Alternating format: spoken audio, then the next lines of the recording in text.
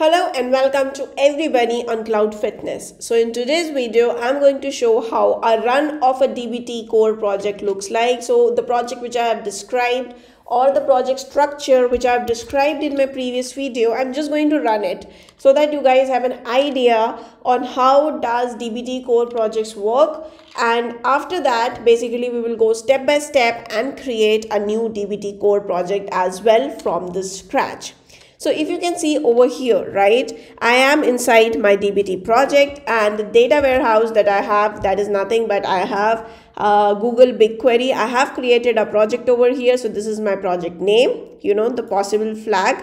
This is the name of my project over here, and I have taken the data from BigQuery public data set which I am using right now. So no need to worry about from where I'm picking up the data set or anything of that sort. We are going to do it step by step in the upcoming videos, but right now it is very important for you to understand what exactly is being done over here, right? So this is the project that I've created. In the future videos, I'll show you how to create a project, and do all that stuff step by step as well.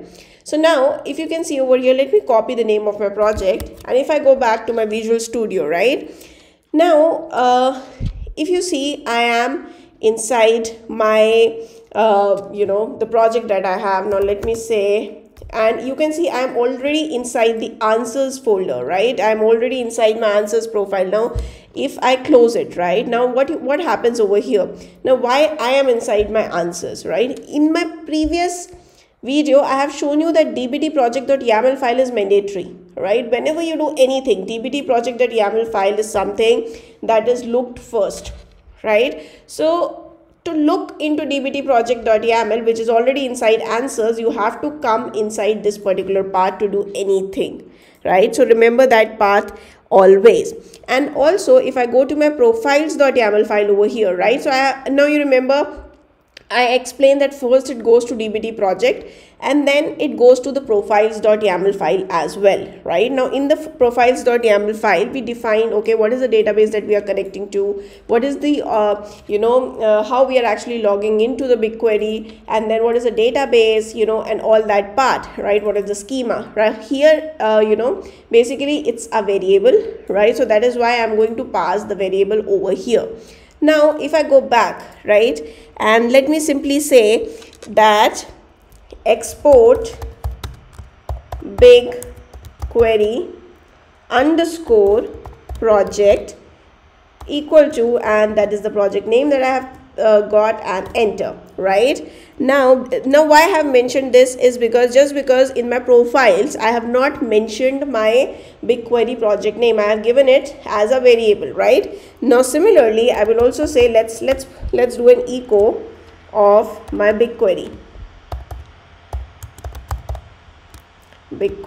underscore project. So this is going to give me my project name as well. Now if I want to run anything on this, right, now what I want to actually run, I want to run my model. Now where is my model? So let's say if I want to run my staging model, which is present over here, right? If I click here, let's say I want to run any model from here. Let's say I want to run this model, right? Stage e-commerce underscore orders.sql, right?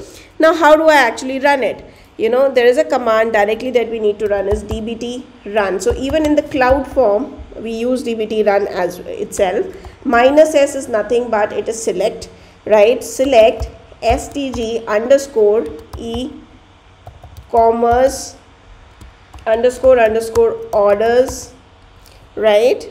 Now if you remember, basically what I'm trying to say here, I'm just trying to say that run my model, which is nothing but this, right? Now I'm asking it to run this particular model, right? Now if you remember this particular model, how it is going to run. So the moment it reaches this model, we have defined that okay, let me in fact open this to show you, right? So the moment it enters this particular model, right, what it will do, it will start executing whatever SQLs you have put as part of your orders YAML file. So if you look at this orders YAML file, right, it is checking each and everything. So for example, it is checking the simple tests as well, like not null test as well, that this order ID should not be null and all that part. Now after that, it is also checking about the SQL. It is also going to run the SQL associated to it, right? Now to run the SQL associated to it, now where is it going to run this SQL, right? Where it is going to load the output? It is going to load the output in the big query over here. It is going to load the output over here. Now how do you know that in which schema it is going to load? So if I go back to my profiles.yaml file, right here, if you see, it talks about database and it talks about schema, right? I have already talked about my database. Now my big query project is called the database as well. So the database name is same, profile possible flag, right? If you see, this is nothing but this is the database name. Inside it, run it inside this particular schema, DBT test, right? So the moment I put schema over here, it is going to run and load the staging output table within this particular schema. Now I also need to define here, because it uses profiles file, right? It uses profiles.yaml file. So here I need to give the path to my profiles.yaml file. So let me simply give profiles dot, in fact hyphen dir space dot. So the moment I do that, what exactly I have done here, I have given the path to my profiles directory. Right now here, if you can see, it has actually started running my query. It has started running my model, right? And if you also see, in this case I have specifically provided that run this particular file, right? Run stage e-commerce orders, right? Run this particular file. But in this case, if I do not provide any file over here, it is going to run all the models. If I don't provide any file name over here, what it will do, it is going to create and it is going to run all the models. Now if you see what it says, running with DBT 1.7.4, right? Registered adapter BigQuery 1.7, right? It says found 8 models, 1 snapshot, 77 tests, 1 seed, 1 operation. So these are nothing but inside my particular project, how many models are present, right? How many snapshots are present, how many tests are present. So all that part, and then it is giving you basically the results, right? That it has created the tables. It took 14 seconds and all that stuff. Now if you look to the query results and all, it gives you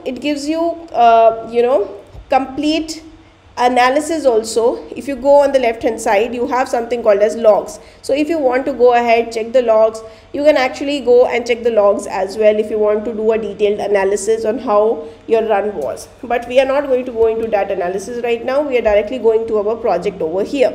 Now here, let me just do the refresh contents and DBT test, right? If I go inside this DBT test, you can actually see that my staging table has been created. Now if you see over here, these are the columns which are present inside my particular table. If I click on details, right, you can actually see that when it is run, 1st January 2024, 11:22 p.m, which is exactly now I have run this, right? So this is the time when it was run. So it even gives you a little more details about this particular table when it was created, right? And I also talked about functions, right, in my last video. So if I click on routines over here, right, routines, if you see function get brand name, right, it is using this function get brand name. Now if I go back right over here and if I show you the macros over here, yes, in the last video I have also talked about macros, which are nothing but the function. So get brand name, so it is using this particular function. So you can actually see that over here. So this is nothing but this is just a sample run, a sample short run of a DBT project, just to give you an overview of how does it work. You write in DBT run command, you give the path to the model that you want to run, and you can, in case of DBT core projects, right, you give profiles, the path to your profiles file, profiles.yaml file, because that profiles.yaml file has the details, right, on which schema it is going to run, right, which schema it is going to create the table and all that details, right. So similarly, if you want to create any other table, you can actually do that. And I hope you like this particular video. It gave you an overview. so that you are ready for what is coming up next. Now in our next video, we are going to create all of this pattern one by one. So I hope you like this particular video. Do remember to like, share and subscribe to my channel. Thank you so much for being till here.